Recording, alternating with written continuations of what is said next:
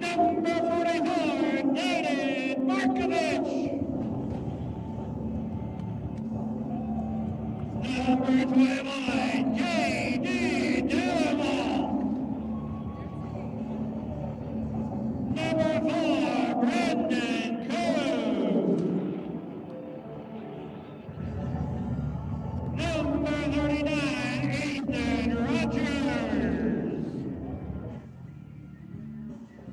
Number 11, Brian Romero. And in goal for the Razorbacks, number 31, Crater Reed. Your Razorbacks are coached by Mr. Killer Sill.